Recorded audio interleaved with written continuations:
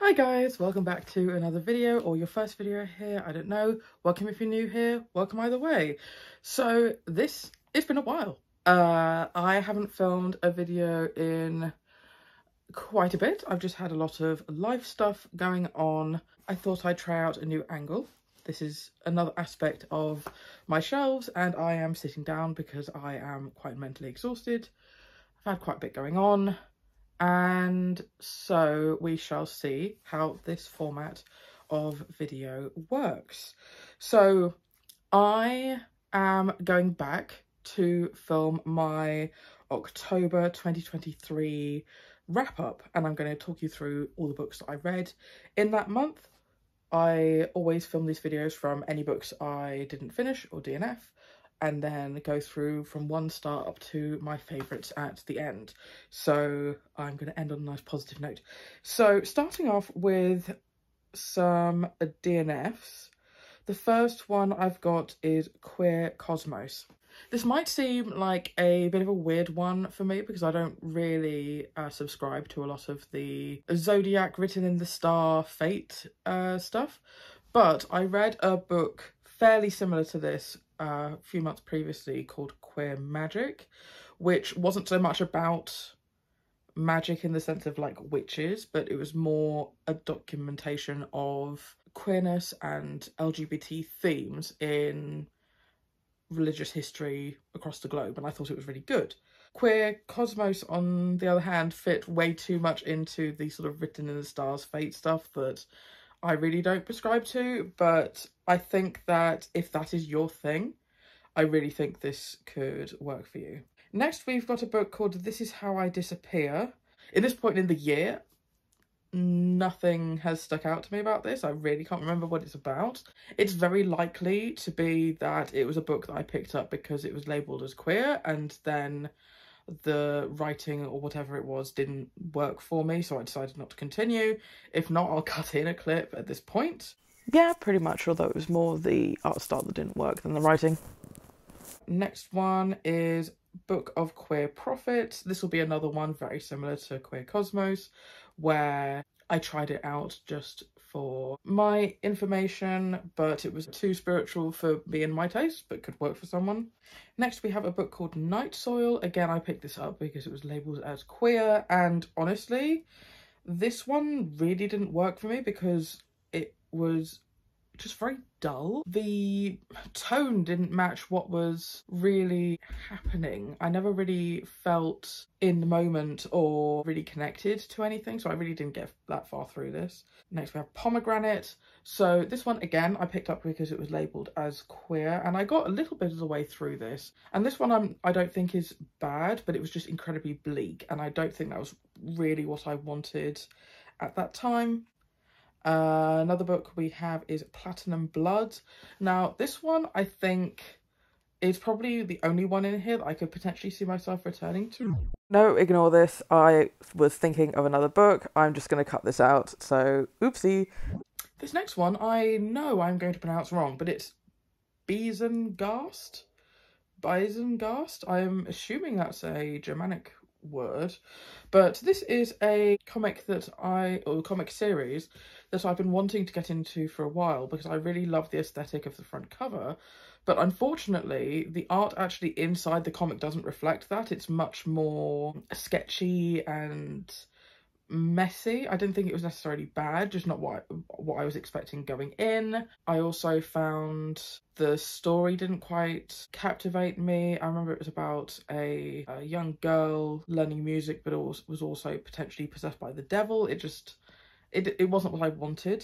So that's all of my DNFs. Now, moving on to my 1 stars, I only have one of those, and that is a reread, and the reason why anyway, it was Belinda Blinked Volume 1. This is the porno novel read by the My Dad Wrote a Porno team in that podcast, and so that podcast is very much a comfort listen to me, and so every time I listen to a season of that, I end up reading with them one of the Belinda Blinked books. The book follows a woman called Belinda who decides to sleep her way to the top of the pots and pans industry.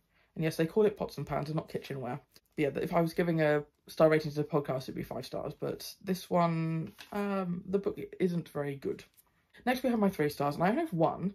But because it's a sequel to a book in a series that I also read the first book of, and I gave that one a different rating, I'm going to skip to that one. So The Avatar's Flame, I gave 4.5 stars. It was so nearly a 5. I really, really enjoyed it. So I picked this one up because I was really wanting something just light and easy and just something I could put on in the background.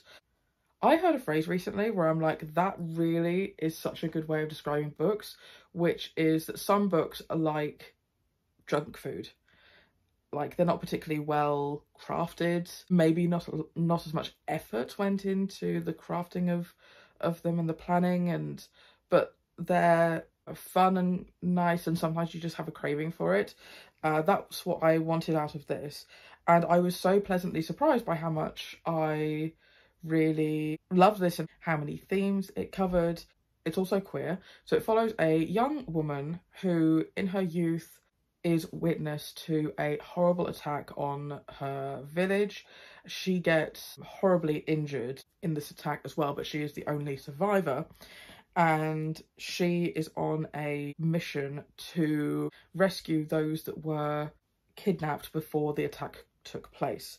And she is trying to hone her magical craft in order to accomplish this goal, but she is hindered by the disabilities that she gained from that initial attack. And the group of friends that she develops, it was really wonderful to see this group bond developing. I thought that the discussions of judgment and ableism were really good. Just the interconnecting of all of their relationships. They were relatively young characters, but it didn't read like a young story, and just it was so wonderful to see her learning to coincide with these new disabilities that she had, and I really enjoyed it. Now, I then went ahead and read the next book in the next book in the series, which was Queen of Ice. Now, this one ended up getting 3 stars, and that is not because it was mediocre, but because the ending really just rubbed me the wrong way. So all through the book, I thought it was building up to be something that I enjoyed just as much. I think that this book, minus the ending, could have even pushed up to a 5 star. I was really enjoying it. It was following, obviously, the aftermath of the first book, so I won't spoil what happens, but the way that this book ends was just such a slap in the face. If you don't want spoilers, then just skip this bit while the screen's black and white. But if you do want to know why this one got knocked down, is that the ending of the book is essentially that all of her disabilities get fixed by magic, and she gets this brand new body, and also, like, they fixed all of her aesthetics. So they changed her face and her hair colour and her eye colour and just everything they changed.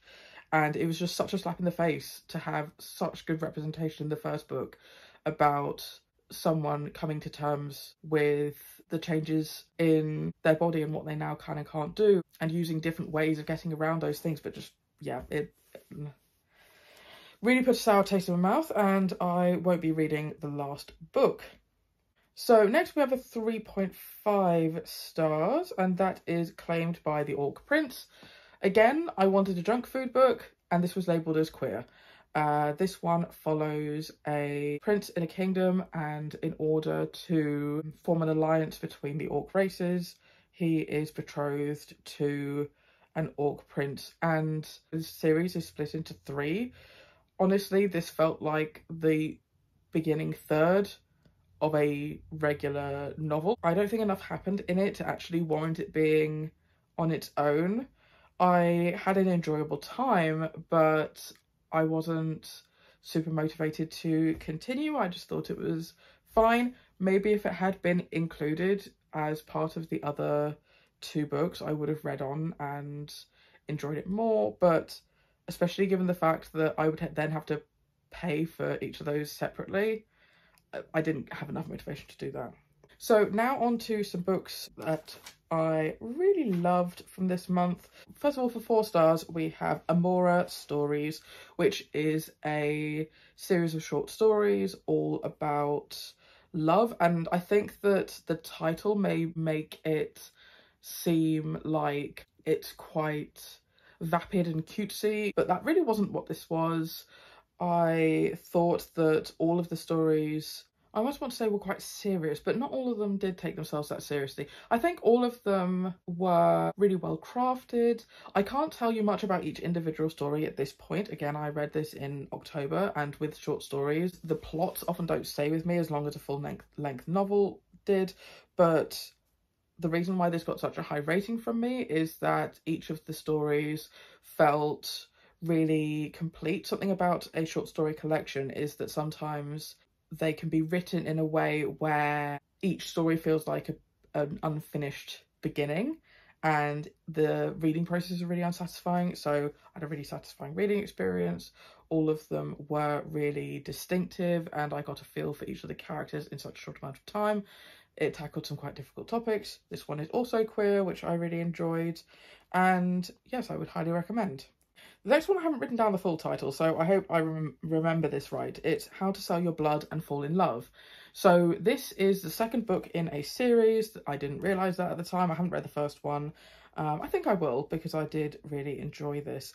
And this follows a urban fantasy setup, following a world with vampires, and we are following a character who is a newly changed vampire, but he's very agoraphobic. He really struggles with the idea of getting blood, and he ends up having this deal with someone in order to buy blood directly from them, and they enter this sort of weird relationship. They're also trying to solve a mystery together because someone is trying to hunt down vampires.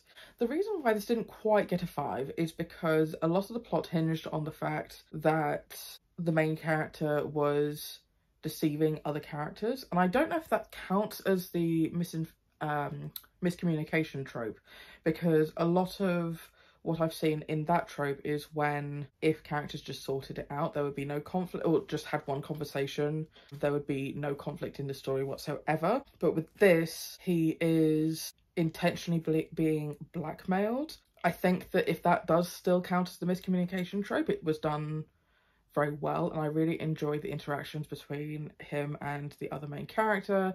I think that he went on a really interesting journey of learning to cope with his anxiety, his social anxiety, coming to the realization and the understanding that he is, what's the term?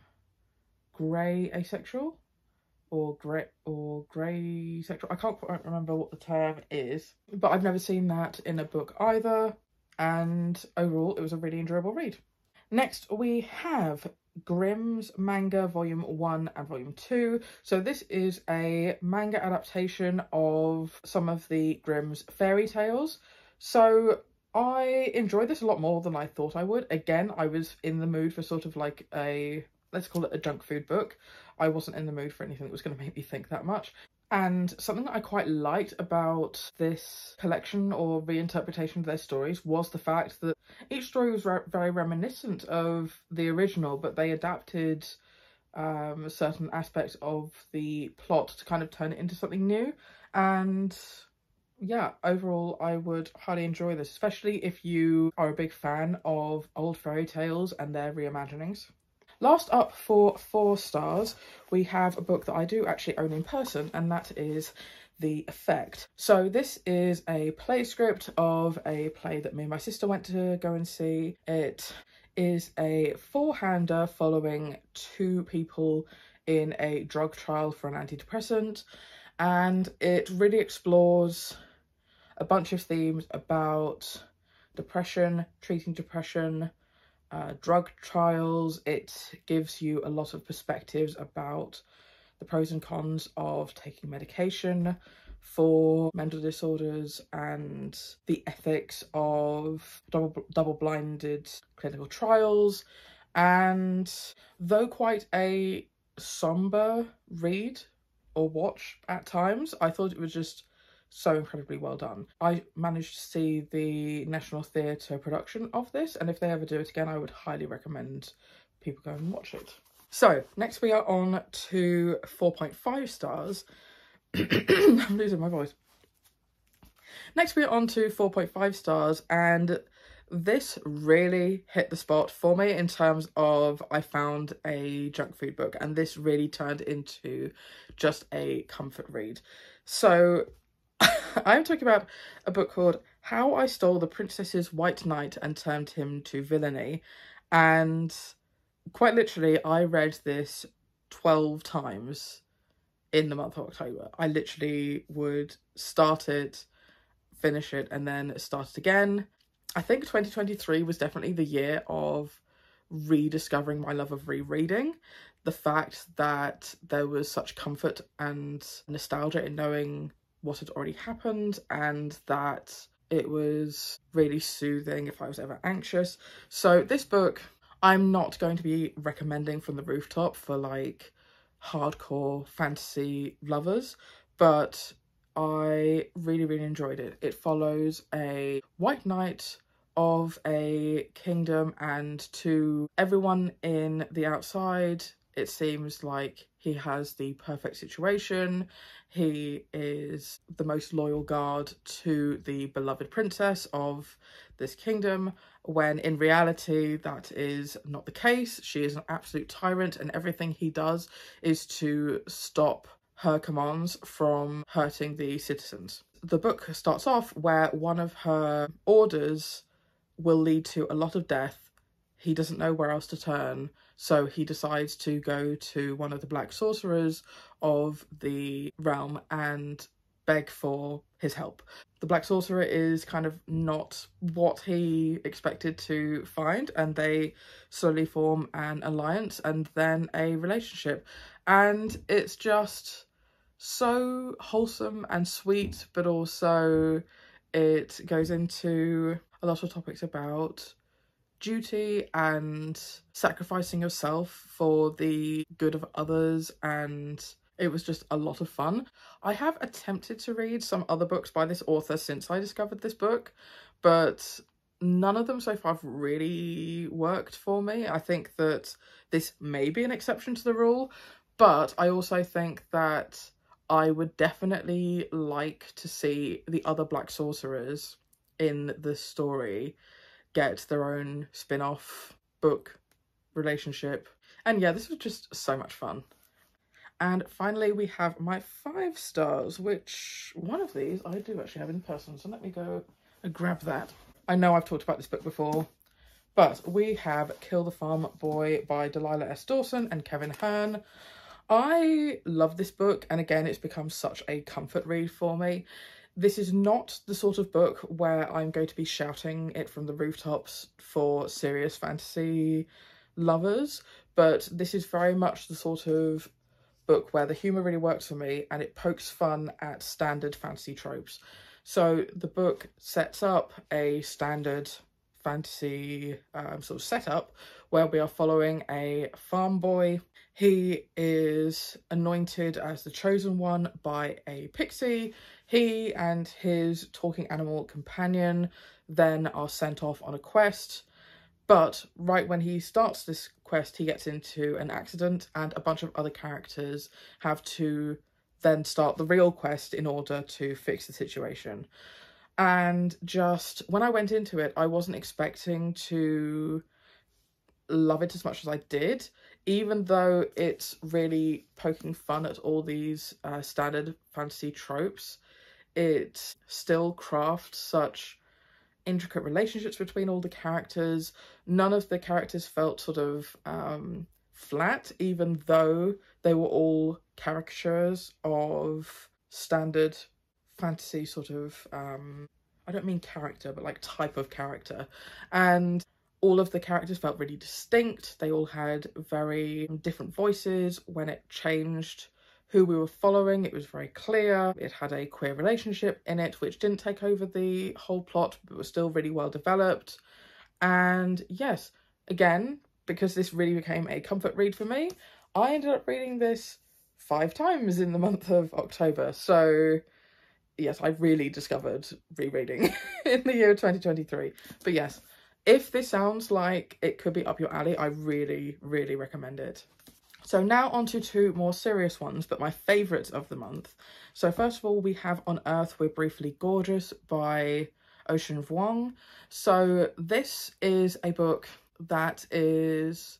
I know that there's been a phrase to describe this type of book that's recently sort of been bandied around. I think fictionalized memoir. So sort of writing his experiences as if they were fiction. Anyone who has read this book will tell you how gorgeously written it is. You can tell that this is a fiction book written by a incredibly talented poet, and I think because of that, some people don't quite get into the writing style.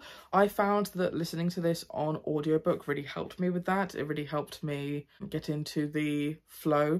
It's written as a letter to his mother who can't read, and really goes on a deep dive into their relationship. It covers so many topics. It was so heartbreaking. The really complex relationship that he had with his mother, her experiences of leaving Vietnam, and the struggles of someone who has moved to another country where English is not their first language and they're perceived as stupid, and the ways in which people get trapped in certain lifestyles because of racism and Zionism. Is that the correct use of that phrase? I'm not sure. It also follows Ocean and his realization about being queer. It follows him and a relationship, and honestly that relationship was so beautifully done and multifaceted. I felt like so easily this character could have become a villain in the story, but I think it was so nuanced. Again, I don't know how much of that is based in reality or how much was sort of fictionalized, but it was just beautiful on every level, and I really recommend it to anyone. Next, and of course another gay book, is Alpha of Mortal Flesh. So this is the 3rd book in the series.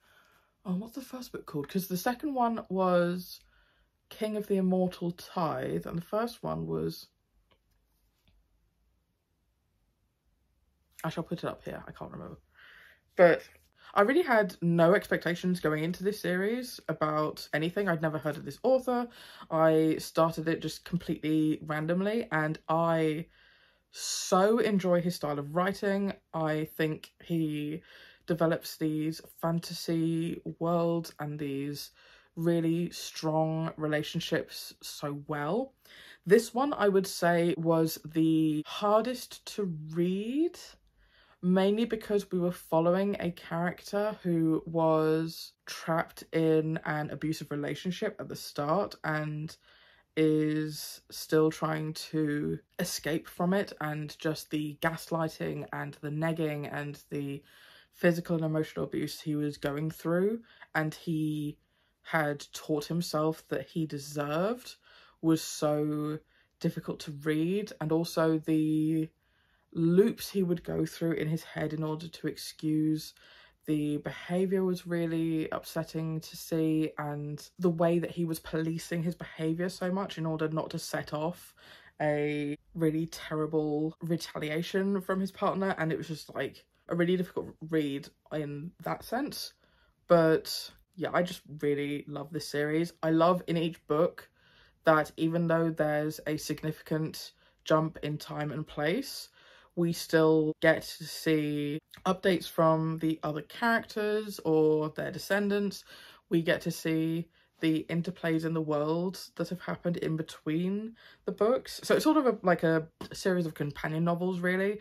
Each one, I would say, could be read independently, but I think that it makes more sense to read them in order. And it was just so well crafted. I really loved this one, and I will continue to read the series. As many books as I can't remember the author, Ben something decide to read. Write, even. So there you have it. That is my October wrap up from 2023. I really hope you enjoyed it. Let me know something that... Let me know a favourite of 2023 that you had. I would really like to hear it. And I will see you in my next video. Bye.